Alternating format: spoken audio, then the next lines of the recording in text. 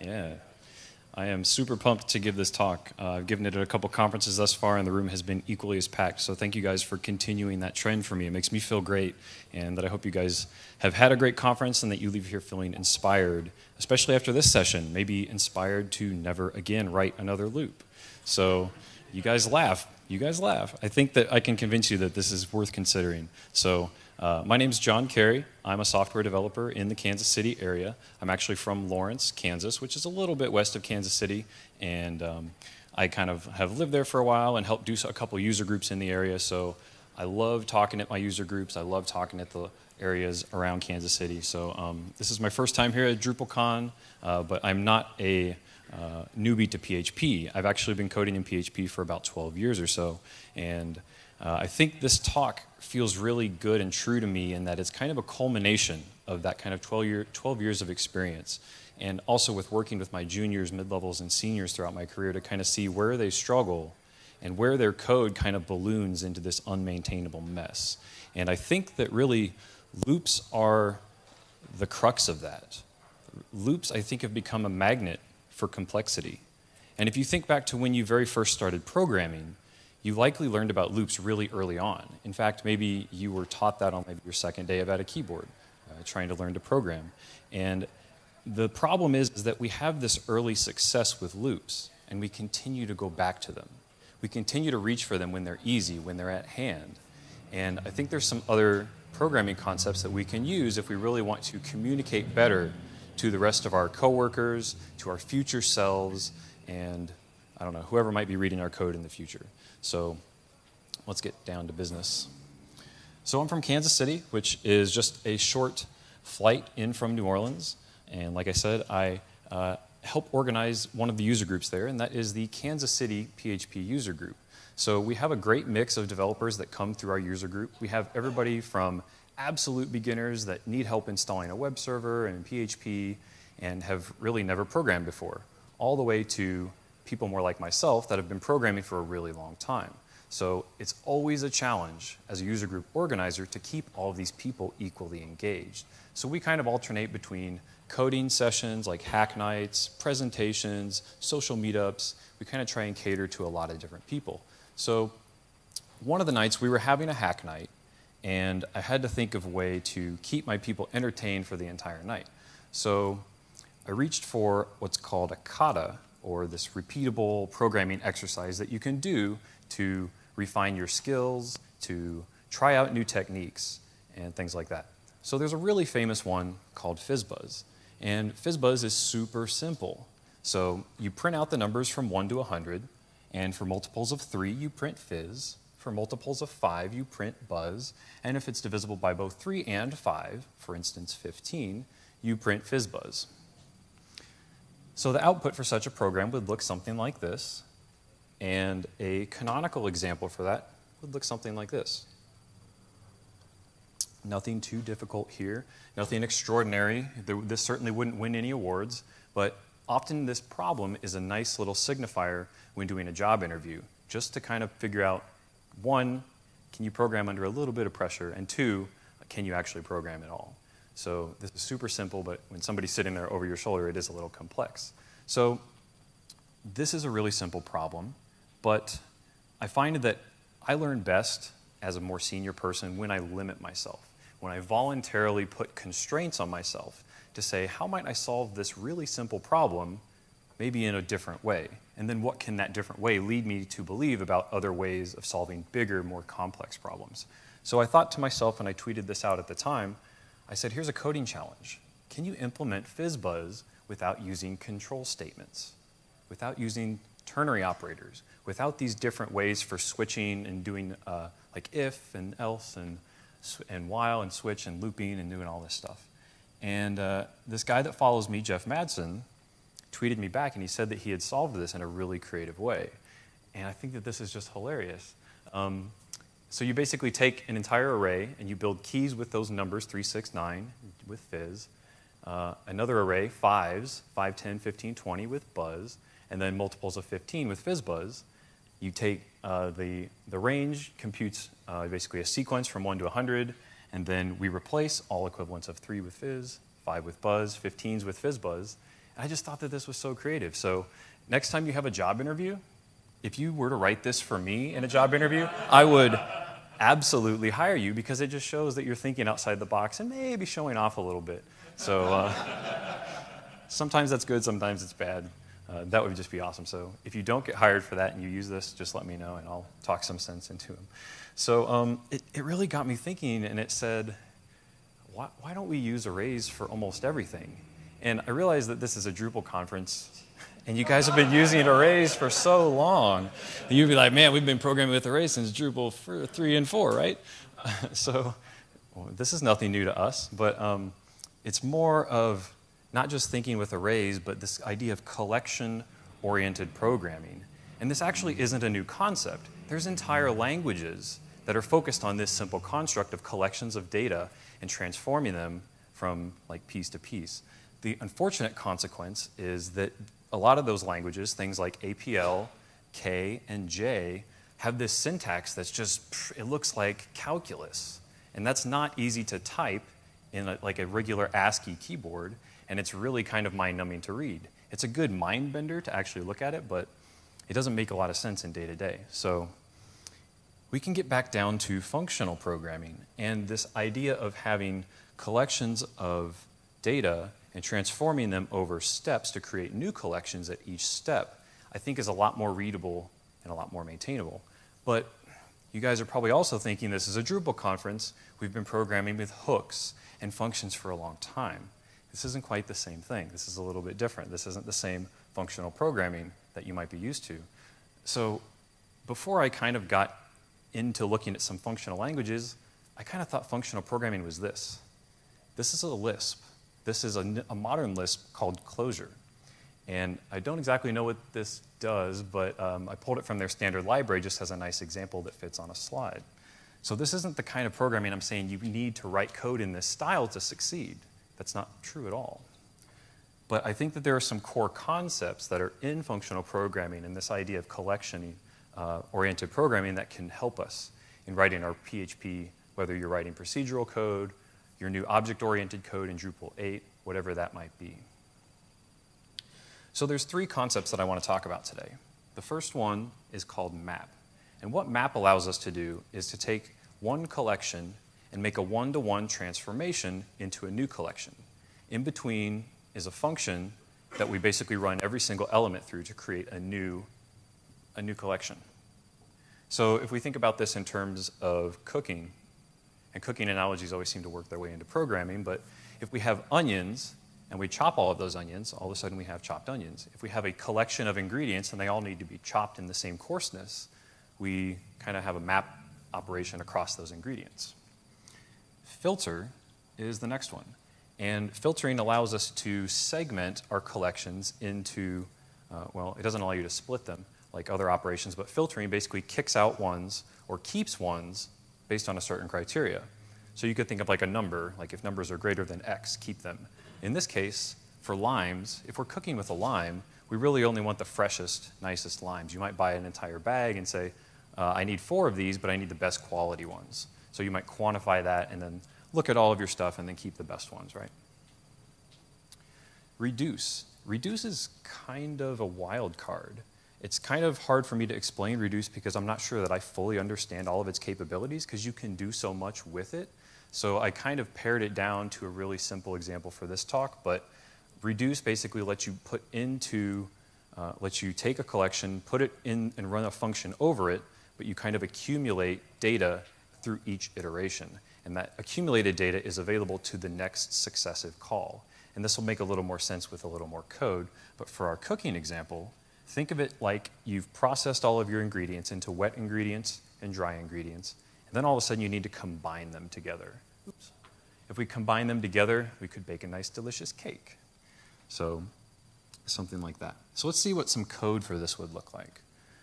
So PHP in its core library has a couple different functions, each a function called array map, array filter, and array reduce. Array map is super simple. We can start with our collection here at the top, just 1 through 5, and we need to multiply all of those by 2. So the map operation first takes a callback, and that's any callable, whether it's an anonymous function, closure, I'll show you some other ways, different ways of defining those callbacks. But the result of that creates a one-to-one mapping. We have 5 elements here and 5 elements here in the very bottom, and we get our new result. Now, this is a brand new array. The result of that is a brand new array, so we end up with 2 arrays still in memory. So that one of the common questions with this is, John, how does this affect performance? So sometimes, depending on what data types are inside of your arrays, you can get increased memory performance, but under certain circumstances, you can also improve CPU optimization.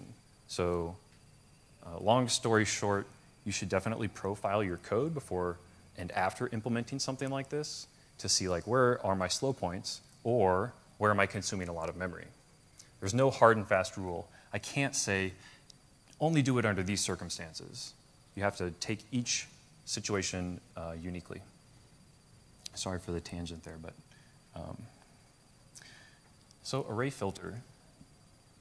So we have, in this case, we're taking the modulo operator, which is essentially, it finds the remainder in a division operation. So in this case, it's basically just defining all numbers divisible by 2.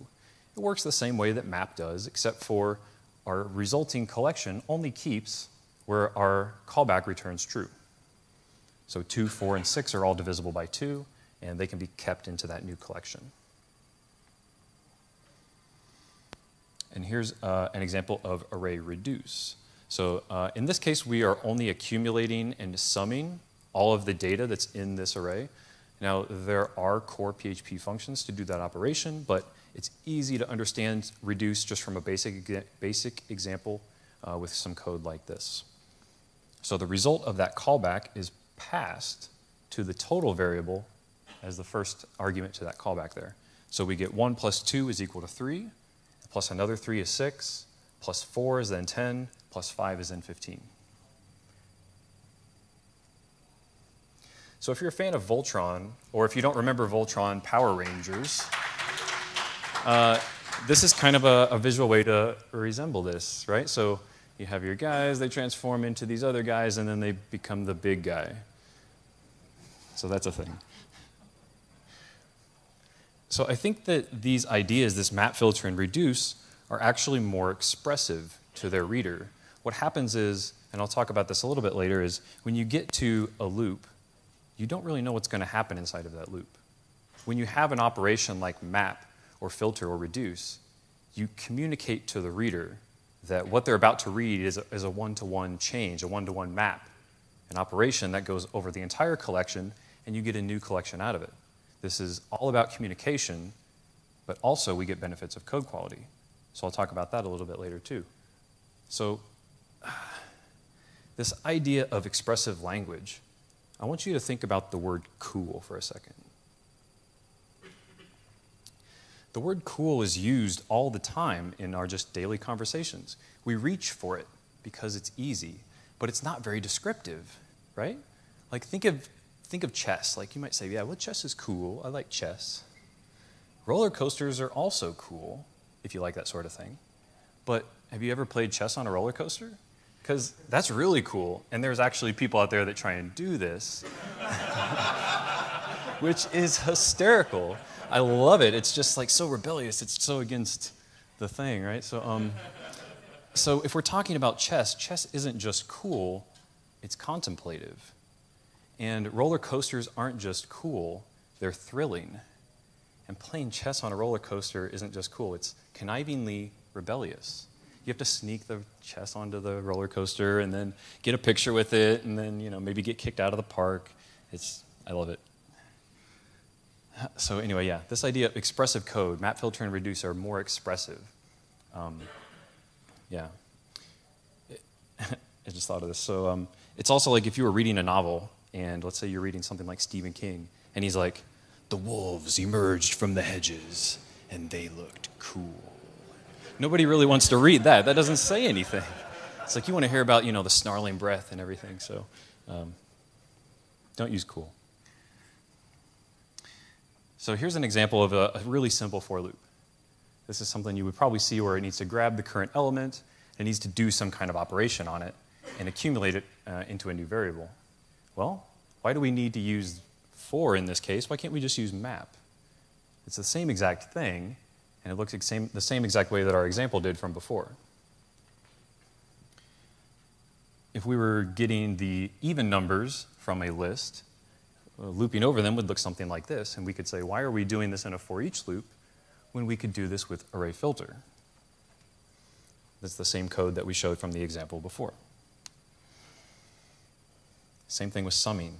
Again, that's a really simple example, and it's harder to communicate that in this talk, but anyway. Just for one more example before we kind of dive off into another tangent, let's imagine that we have like a list of users. Oftentimes, one of your first loops as a PHP programmer might be looping over collections of data from a MySQL database.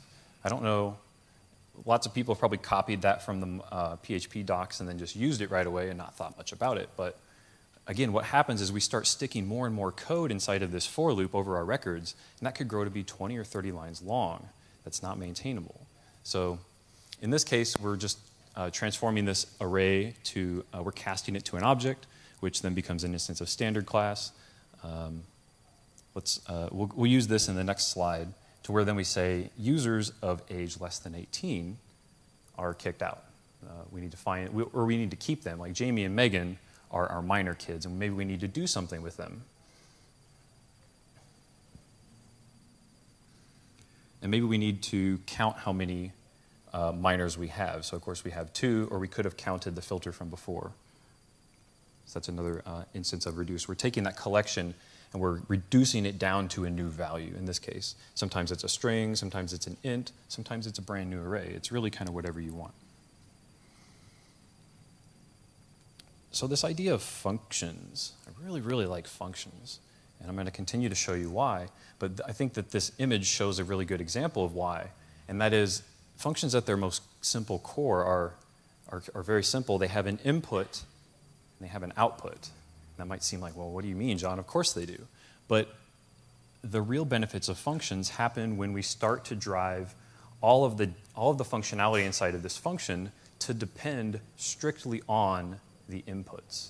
That the output should be directly related to the input. That we shouldn't be able to execute this function multiple times with the same input and get a different output. This allows us to reason about the code and not need to reason about the other state that's in our system, which might be a database, it might be a cache, it might be some global variable that you're trying to depend on. Strive to write functions that depend solely on their input and return the same output. So just a little bit of quick review on callables. If you're an experienced programmer, this will end up being some review. If you're still kind of getting into writing PHP, this should be a good little introduction. So we can define functions as global functions where they're not within a namespace. They just kind of exist and can be called from anywhere. So these are our global functions. They usually have input, like say hello. If we need to say hello to somebody's name, we can pass that name in as an argument. Static functions can be defined on a class, and then those static functions can be invoked from anywhere. They're similar to global functions, but you need to qualify that call with the class name before you invoke it. And oftentimes, static functions are great because you need to kind of group some functions together, maybe on a user, maybe in some type of utility class. It's just a good way of grouping functions together, and they can be invoked from anywhere. Object methods are a little bit different. If you've been playing with Drupal 8, you should be familiar with what an object method looks like. But what's cool about an object method is it has access, or that object has access to its internal state. So you can see here in this line, we're defining a new user and we're passing in the name John. Later, when we actually call getGreeting, we have access to that name John, and then it just says, hello, John. So we don't need to litter the outside of our program by always continually passing in John. We get this joined thing together where we have the object, all of its state and its behavior kind of passed as one anywhere in our program. Anonymous functions are kind of close to what I was showing so far, but they allow us to just, they allow us to define a function anywhere, but instead assign it to a variable. And what we can then do is pass that variable to different places in our program to either invoke it later, maybe even to serialize it and store it somewhere if you have some special code to do that. there's a little bit of code in here to do that later. So anonymous functions are just that. And then we have this concept of scoping. Scoping has to do with what data your function or your code has access to when it executes. So this is the most basic example of scoping. So we have this function called hello, and it takes a name as its argument. And we have this extra variable method here. And method is actually not used in our input, but it's used outside of this function call at the very top. You'll see that when we actually invoke that method, there's no way that method can be bound inside of that method. Sorry, that was confusing. Yeah, so you can't use it, and you'll just get a PHP notice as a result. Saying hello with a global method, or I'm sorry, not global method. I picked bad terms for this, sorry guys. If you use this keyword called global, which you may or may not have seen within Drupal before, when you kind of want to reach out into the global scope and say, I want whatever value you have inside of this method value here, and then we could actually use it. This is definitely a discouraged practice because that global value could change from other code that's executed before you, again, execute this function. If we really wanted to have access to that method, we would go ahead and pass it in as a method argument there to say hello. So then we can actually use it as expected. This has to do with trying to use a variable that's defined inside of say hello. So this $name is not accessible outside of the function.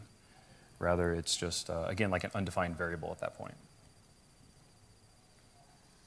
There is this concept called a closure, and a closure is a type of anonymous function that has context after it's defined. So the context that we have here is this method variable at the very top. When we go ahead and define that function, we kind of pass in method, and it's kind of stored along with the anonymous function inside of the class. So then later when we invoke it, like with John down here, it still already knows about method. We don't have to pass it in again and again. So that's a little overview of functions and why we want to depend solely on what's input into our functions, and make sure that that returns the same output no matter what. So if you were asleep, now's the time to wake back up. I know it's kind of weird in the afternoon. Everybody's tired from a long conference. So we're going to go back to some more high-level code now. So here's, I want to talk a little bit about the different callables that you can pass into these array functions, because people say, I don't want to pass in anonymous functions because maybe I need to reuse them. Maybe I need to put them as static methods on a class somewhere and then test them through my test suite. I don't want to define them as anonymous functions. That just looks weird to me. So let's walk through an example of how to do that. So what I'm going to end up doing is taking this collection of rows that are at the very bottom from our database and transform them into these user objects. So this is a static function called fromArray that's on a class called toUser. It's pretty simple. It's going to take in each one of these rows and pass it as an argument up there as data, basically unpack that data, store it as state on the user, and then we'll have a new user object. So using it with an anonymous function will look something like this. So we have our build function, which is just an anonymous function. It delegates to fromArray, and we pass it right in. And you might be thinking, those of you that are experienced with this, why not just use user fromArray as a callable, because it's only taking that same argument and passing it directly to our callback. And we can, in fact, do that.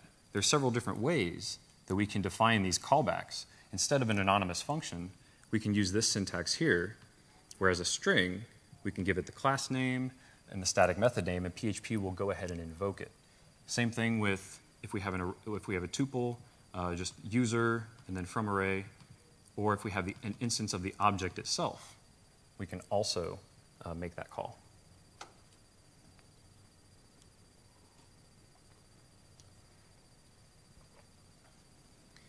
So we all sat through a nice keynote this morning, basically about being nice to your brain.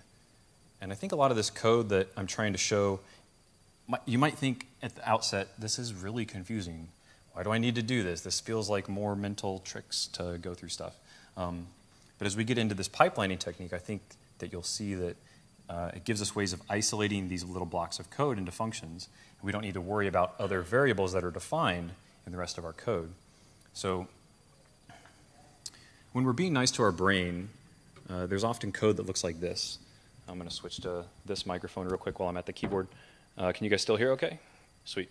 So this is an example of a long for loop that I pulled from the Smarty library, which is a kind of like Twig. It's a predecessor to Twig. So its responsibility is for rendering HTML. And this is kind of hard code to read. Those of you that are in the back, if you kind of squint your eyes at it, you can kind of see the shape that this code starts to take. And I don't know about you guys, but it's kind of disjointed. It uses a little bit of different naming syntaxes and ways of representing the code. And here, I'll just help you guys out. So you kind of get a shape of this code. You can step back from your code and apply what's called the squint test. Now, does this code look uniform? Does it look like it's easy to maintain just from squinting at it like this? And I would say the answer is no, and that we can maybe go towards structuring our code in a way that does look more uniform to make it so that we can kind of put our brains on autopilot when looking at some of this extra syntax that's there. And this gets back to working memory. And working memory, I think I can go back to this guy. So working memory is basically like the RAM of your brain. It's this really fastly processing part of your brain that can make decisions quickly, but it can also hold values or hold context from time to time. So you might be walking outside and there's a lot of things going on, things like maybe there's a jackhammer from construction that's going on. There might be some birds flying overhead. There might be people walking around you. Maybe you're on a college campus and you're trying to figure out exactly what's going on and if there's anything coming at you that might be a threat. So your brain is kind of on autopilot because these things you see are very, very familiar. And this kind of starts to happen with code when we get a lot of variables that are in our function. And what this does is it makes it hard for our brains to remember the values of all of these different functions the longer those variables have to live. So if we can reduce the number of variables that are in our code, we can make our code easier to reason about, and we don't have to think and hold in our brain like 7 different variables that take up space in our mind. So it decreases our ability to cognitively process and think through the code that's in front of us. So I have an example of this, of how it would apply if we were to just look at some prose. If we were to just look at a list of facts here and then derive some conclusions from it. And then maybe I'll show how we can clean that up. So imagine, if you will, that we have 3 dogs and they run into your living room. Gina, who may be your sister, she feeds the dogs each a strip of bacon. Except for your dog Spackle, because he pooped on the floor and bad dogs don't get bacon. Spot wags her tail and then rolls over. You're definitely hungry and you eat 2 strips of the bacon from an oven that's set at 400 degrees. Gina hands you fresh bacon and you drop it because it's too hot. 5 pieces fall to the ground and all of a sudden there's no more bacon. So how many bacon strips were prepared today? How many bacon strips were actually eaten today? Now there's a lot of information here and we could certainly spend a little bit of time and read back through it to figure that out. But if this were maybe written or communicated in a way, in a different way, we could discern that a little bit easier. So let's try this again. We have 3 dogs and they run into your living room, and we know that Gina gives each dog a strip of bacon except for Spackle. Well, we can kind of reduce that down to 2 when she only gives 2 dogs a strip of bacon. So we kind of know there's 2 bacon strips that have at least been prepared. Spot wags her tail. Well, that's not really relevant to us, so let's just remove it. You're hungry and eat 2 strips of bacon from an oven set at 400 degrees. We don't care what the oven was set at. We just care that you had the 2 pieces of bacon. Gina hands you more bacon and you drop it, but we don't care that it was too hot. We only care that the 5 pieces fell to the ground. So all of a sudden we've kind of removed some of this context that we don't care about for the sake of answering the questions that we do care about. And I think we can do these same things with code. So there's a cartoon that's kind of been making the rounds over the last couple months, and I think it resembles this idea very well. So imagine that you're sitting at your desk and you're working really hard on kind of wrapping your mind around this code problem. and you're digging into it, you're figuring out what all the different classes do. Let's pretend that maybe it's Drupal 8, and it's the first time you've ever looked at it. And you've got this big object graph in your head. You're trying to figure out, okay, this piece goes to here. The config system loads stuff from the files. Oh my gosh, there's Composer. What's that? And then your boss walks up and says, hey, did you get that email that I sent you? All that context just goes, phew, it's gone. It's into a black hole. And then when your boss walks away, you're right back stuck at step 1. So these concepts, we want to try and keep as little as we can in our head at any given time. This has to do with small functions and simply small programs. Jessica Kerr is a host on the Ruby Rogues podcast. And if you don't listen to this yet because it has Ruby in the title, you should definitely ignore that because it's a fantastic podcast, whether you do Ruby or not. So she says a program can only change if it's alive in a programmer's head. And the code that we write is not constantly changing, but bits of it are changing. And to be useful to the people we work for, it needs to be able to change easily. So one of the coding terms that I've kind of come up with, and I haven't heard this described elsewhere, actually, that's my next slide. So this concept here of nested control structures. This is what I was talking about with where loops grow in their complexity so much. We often throw these different if statements in there. We often have nested loops, like more and more foreaches. What we can really see if we look closely is that each one of these control statements is actually its own little program. It could actually be isolated into its own little function.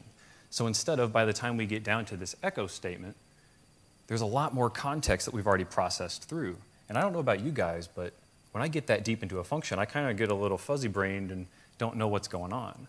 I kind of like to have more assertive boundaries in the code that I'm looking at. So for me, it actually gives me a little bit of anxiety when I get down and I see that kind of stuff. And I call this control structure anxiety. If we look at the shape of that code that we just had, where it's for each, if, else, blah, blah, blah, it's just like, oh my gosh, what is my developer doing? Or what was I doing when I wrote this code? It's really hard for us to remember that context with so much code all in that same block. Are these new rules that we need to consider at each control structure? Are they new variables that we're introducing? And when can we forget about the variables that were introduced before that? Are these just minor details, or are these brand new contexts that we need to consider with each if statement? The readability of the code is also another issue. So, like in this case, you might think, well, these look like pretty well-named variables. Custom field values. We always hear about not using X, not using I. But when we use the same variable so many times, like custom appears like 10 times in this code block. Field, the same thing. Value, the same thing. There's so much naming redundancy here, it's hard to really see what's going on. So just because we have these longer names doesn't necessarily mean that it's more descriptive.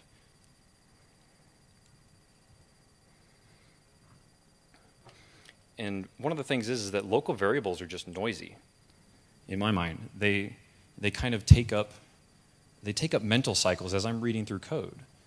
So this is maybe something that you would see in like a common controller in an MVC application. So we have to unpack some data from the request. We need to throw some data at the database, do something with our students, extract some data from those students, and then return a response. By the time we get to the end of that function, there's 7 variables that we have to keep in our head of how they've been defined, how they've changed, and things like that. Now, 7 isn't that much, but it's just a little bit of mental weight and juggling that we need to do to even make sense of this code.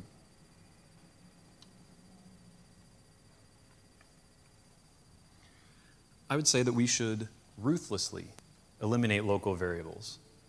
If there's a variable that you use only once, just inline it. There's no reason to have it standing around in the rest of your code taking up mental space for your reader when we can just inline it and we know that it's not used after it's actually used in that if statement.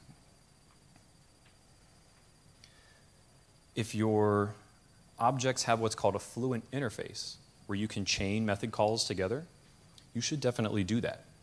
Because each of these instance variables, this DB, this connection, and then the roster, each of those, again, is just local variables. They take up space. We don't know when they're being used, if they're being used again, and when we can forget about them. So this idea of chaining, let's get back to map, filter, and reduce, because I think this is where the real power lies. Let's imagine that we have an array of numbers, and we need to multiply that by 2. We need to remove any results that are over the number 9, and then we need to sum them together. So if we were to use the concepts that I just said earlier, obviously this is more readable, right? And you're thinking, John, that's not more readable. You're crazy. And you're right. And really the reason for this comes from the argument mismatch here between map, filter, and reduce. And you might be thinking, oh, this is just another dumb PHP haystack needle thing. It's actually not. Map is actually variadic, meaning it can take multiple arrays so that when that callback is invoked, you don't have just one value. You have 2 arguments or 3 arguments if you're passing to multiple arrays. So there's a good reason that these arguments are flipped. But it doesn't make for very good and easy to read code now, does it? So thankfully, I have a solution for that, which we will get to here shortly. So you might be thinking, well, what if we just put our code into these little well-named functions? Maybe that will solve everything. And then we get back to this problem where we're reading from the inside out. At first, we're calling keep under length of 6, which its value is passed to add greeting, which is then all passed to join. We could introduce instance variables to hold these values, but then we're right back to that other part of using instance variables when we really don't want to do that. So this is Douglas McElroy. He worked at Bell Labs. And Bell Labs is where they invented Unix in the 60s and early 70s. And in fact, Douglas McElroy was the inventor of Unix pipes. We owe a lot to this Mr. McElroy for piecing things together, for taking collections of things and passing them on to each other. So if you're not familiar with Unix pipes, let's look at an example of that. So Unix pipes work on the command line. They take it where we can take small little programs that are written and based in the Unix operating system, and we can pass the output from the previous program to as the input of the next program. So here we're using the program cat to output the list of friends that we have. We can take the output in each one of those lines and we can pass it to awk. And awk can allow us to filter out all names that are less than 6. We can take the output of that call and pass it to xargs, where we can then prepend the name or the word hello. So what's really great about Unix, and I think a lot of people have heard of this, is that it has small little programs that you can piece together and rearrange for different functionality, and that's the power of it, is that you don't need this one big program that does exactly what you need. You have small pieces that can be rearranged and tweaked with options to then make larger, bigger programs. So if we can think about that from our code perspective, what if we could create little pipelines in our code? And we could pass data through them, and then maybe pass it on to another pipeline, and then another one. We could have like an entire web app here. We could have this on the screen where our input is maybe JSON from like our front-end client, or it could be a REST call, an API call into our system. We can process that data, unpack it, throw it through some pipelines, and then we can output JSON, XML, whatever our response format is. So if we can build these small programs, like we've heard microservices are a thing. These small little appliances and processes that run on our network. And that same idea of Unix pipes and building small programs exists at the network level. This is a slide from a talk called Building Real-Time Metric Pipelines. And this was delivered by Samantha Quinones, who now works at AOL. And she was describing their ad feedback system, where they run metrics on all of their ads and impressions and click-throughs and conversions and all that stuff.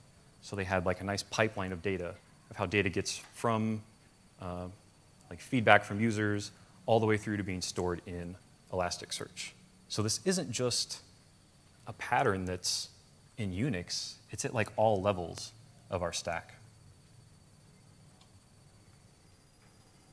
So let's look at how this kind of could be in code. At the very top of the very first line, you'll see haystack H array. This is a library that a coworker and I have been working on. If you're in the PHP community, his name is Eric Poe.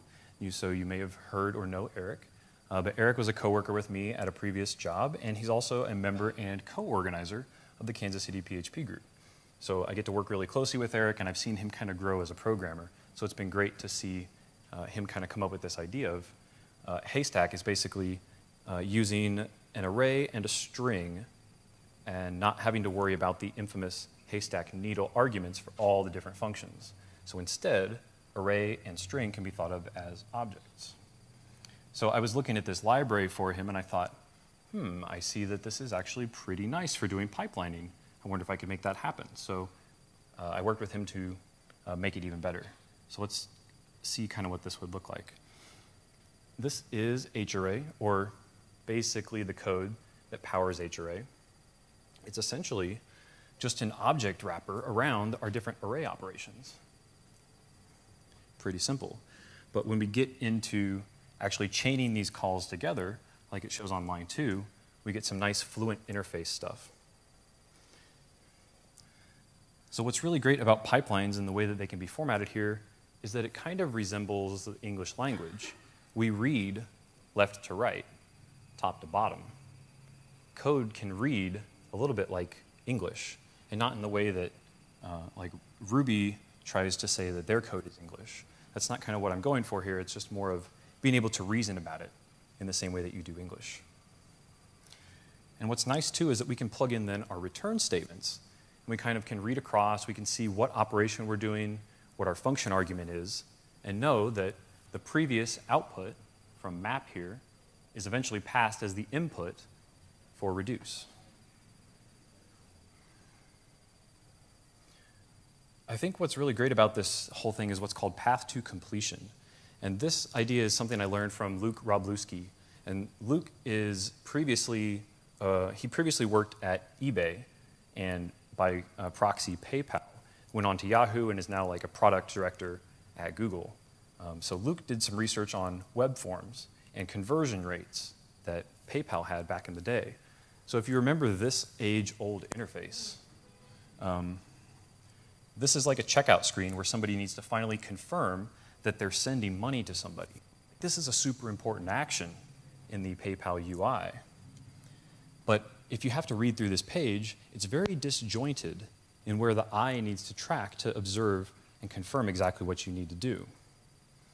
So instead, if you have labels aligned to the right and then their descriptions aligned to the left, you get this nice pretty line that goes from the top all the way to the call to action. And I think that pipelining in the way that I just showed, it resembles the same thing. It makes the code easy to read. It's uniform. Things and keywords are where we expect them to be.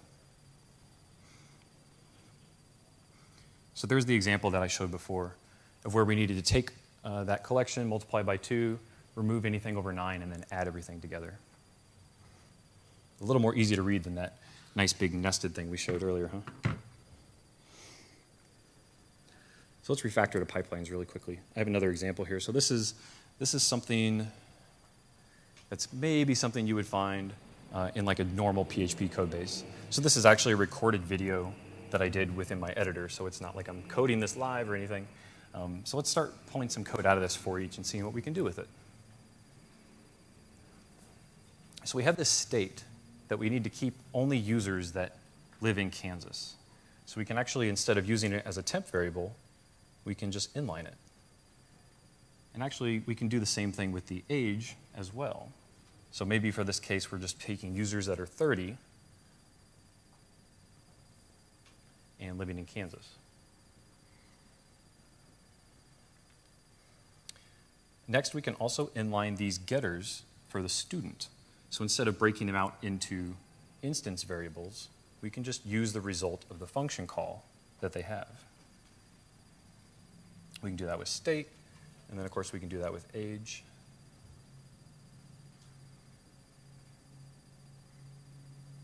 And already that for each loop is starting to look a little bit cleaner. Now we can kind of better see what the developer's original intentions were. They're actually just accumulating found users based on this predicate, based on this if condition here. So before we can actually start doing pipelining, we need to introduce our HArray object up there. So we're going to use roster, and we're going to now use it as this object-oriented HArray. So now that we have roster, we've recognized that this is definitely a filter pattern. So we want to definitely just call filter, and we're going to pass it a callback. So for each item in this roster, we want to execute this callback. We will receive a student object, as you can see on line 6, 7, 8. So each one of those guys will be passed into that function, and then the result of this filter callback will then determine which students make the cut into the next iteration of our callback. So we can extract that if statement, throw it in as a condition for our filter, and then we can actually get rid of this noisy for each statement down here. And we certainly don't need this found variable, this accumulator anymore, because we've just pulled it out from the result of the filter. Same thing with the name. The name is actually just converting our student objects and extracting the name out of it. So this is a one-to-one mapping that resembles our map operation from before. So we can map over each found student and simply return their name.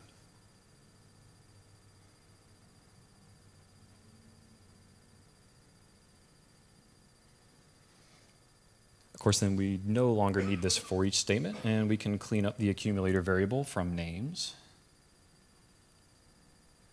And then we need to, since this is an HArray, implode doesn't work with an HArray by default, so we can call this other method just toArray, where it returns the native data type array outside of HArray. So this is good when you need to pass it back to a function that absolutely needs one. So this next operation is a little bit weird. We just removed this temp variable for names, and we're basically chaining this map call onto the result of the filter call. I think that's the last refactor. Nope. So we can, instead of using roster, we can actually immediately invoke our HArray object immediately after it is constructed, where we no longer need this roster temp variable. We can just say that the names are eventually what this pipeline is going to return. So we have the collection, we filter it, we map it, and the result are just a list of names of the students that fit that criteria. And then we can pass them down to implode and use them just like we would a normal array. So I'm running a little bit short on time, I think, so I'm going to kind of skip through this example. If you want to check slides later, they will be posted. But basically, there was an operation where I needed to look through a list of directories and find all PHP classes that could be instantiated. I'm just going to skip over it because time. This is what it would have looked like if we had it broken down into the different array functions. And then we can take this and put it into a pipeline. So we have our list of files that are in scander. List there, we see dot and dot dot, which are actually just the current directory, and then dot dot is the previous or parent directory. We can map over that to return the full file name for all the files that are there, because we don't just need the file name, we need the actual full path. And then we need to remove all instances that are not directories. We only want the files out of this. And we have an interface there at the very last part, and an interface cannot be instantiated on its own. So we don't want to try and create that because it would just cause PHP to die out. So we can actually check using reflection if that interface could be instantiated or not, and then we can return that array from there. So the good news is that Haystack, as a standalone PHP library, is available today. You can go out to GitHub and install it from there, or you can download the source code and include it in your project. If you're using Laravel, you actually already have access to some really similar functions. In fact, Laravel has a collection object that's returned from its Illuminate ORM, or its Eloquent ORM, sorry. You can call filter, map, reduce, and all kinds of different stuff on their returned objects. Same thing with Doctrine, if you're using that in a Symfony application.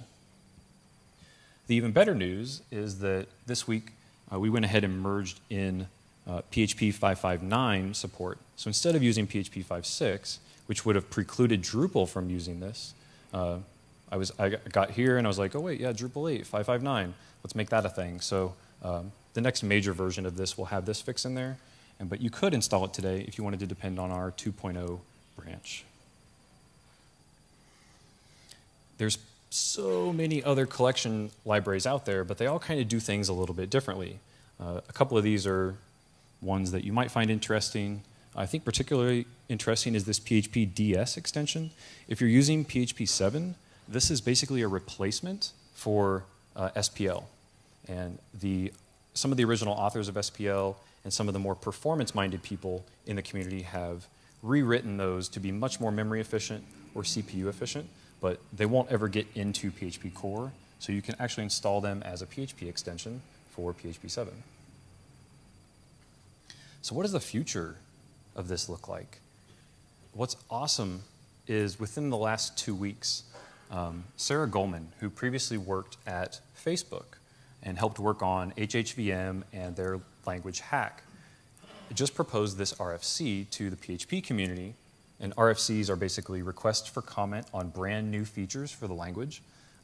She proposed this pipe operator, which essentially does kind of what we just showed today, where you can pipe the result from different functions to the next stage here. So this is the actual pipe operator, and then this is what's called a pseudo variable, and this is the main stick point for this really right now. People are very, very confused and saying, what other place do we actually use variable or $$? You know that you could actually use $, $name, and then it's called variable, and that would expand into $John, for example. This is like some crazy PHP stuff there, but so that's kind of one of the main stick points. If we were to actually use this in an example that we had earlier, it would kind of look like this. I don't know that that reads as well as the HArray stuff that I was showing earlier, because we still are stuck with variable, the pseudo variable here, by basically the output from the previous stage is input to here. So we're still stuck with this back and forth syntax argument order. And I think it's not so cool. I don't know if it'll get into core yet or not. People are still discussing.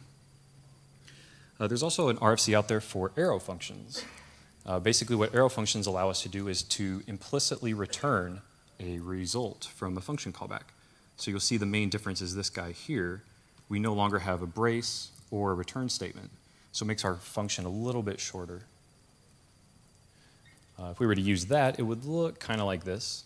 Again, not a major change, but what it's trying to do is put those function callbacks onto one line is really the goal of it. So again, I don't know if that's going to get in or not.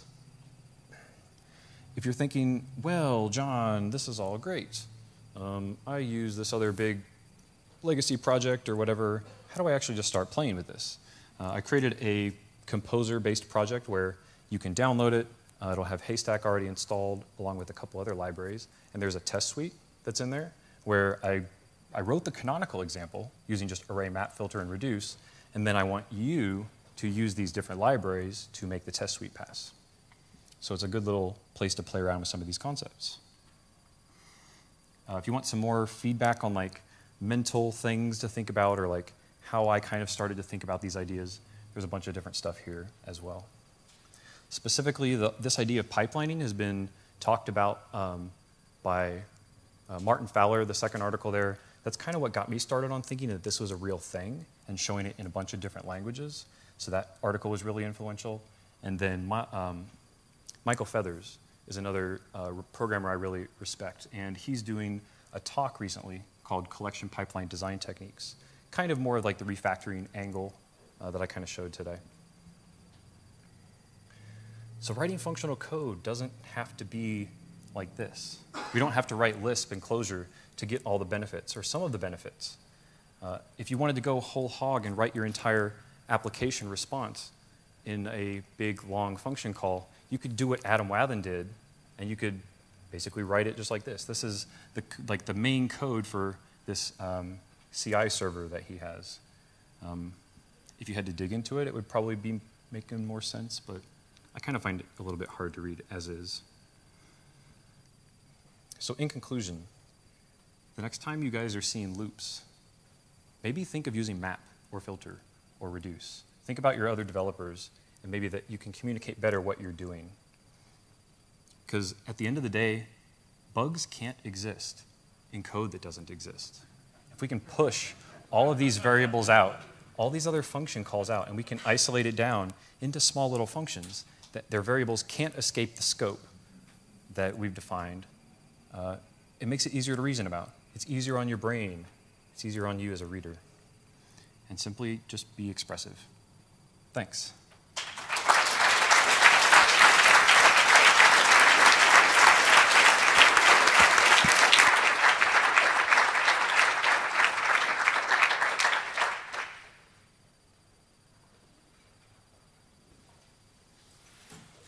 So if there are any questions, oh man, that jumped to the end of my extra slides.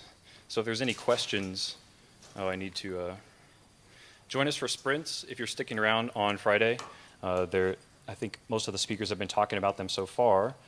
Sprints are awesome ways to contribute back to the Drupal community, and there's certainly rooms for if you're a first-time sprinter or a more seasoned sprinter. I have a list of sources, since this is a recorded talk, where people can find the sources. And I'll take questions. Yes, sir. Yeah, hi. On the front end in Drupal, we have the underscore library, which does seemingly the same thing as the HRA. Right. I've seen there's a PHP version. Do you recommend for or against using that instead I of remember looking at underscore for PHP, and I don't remember if it fit my paradigm or not. I've had like 20 different array or filter libraries kind of thrown at me over the course of giving this talk, and underscore.php is certainly one of them. So I would encourage everyone to check out that list that I had, or ones that you find, and just find one that fits your style. Find one that either fits your requirements for your version, for your PHP version, for your personal affinity for a certain author. You know, just kind of go about it that route. I don't know that I have one specific one, even though I've helped contribute to one that I would recommend or say use or don't use. One more question? How does my idea work with multi-dimensional arrays? If you think about multi-dimensional arrays, sometimes you need to loop over them multiple times or at different iterations. So like a loop within a loop within a loop. I would say that you would probably want to break those out into independent pipelines. So whatever you're trying to do, at whatever level you're trying to do it, extract an array that fits that level and then process it through. And then if you have additional steps you need to do to it, I guess write another pipeline for it after that. Because it's about breaking those apart. We don't want those multi-dimensional arrays like processed inside of each other for the reasons we showed before. There's too many variables. It's kind of hard to read, and I don't know, things like that. It's always kind of hard to recommend advice for where to and how to use them. So every case is different. So like I said before, you should definitely benchmark your code before and after using these operations, because you will see a CPU or memory issue. Blackfire IO has been fantastic for me to figure out what the performance of my system has been. They're not paying me or anything to say this, just like I really, really like it. It gives you a really great GUI interface into looking at the performance of your system. So you can kind of drill down and see what your expensive method calls are, what your max memory usage was, what your response time was, and all that good stuff. So super useful. They have a free plan. You'll probably find a really memory inefficient or CPU inefficient spot and increase the performance of your application. Cool. One last question. How do you feel about iterators and using iterators in this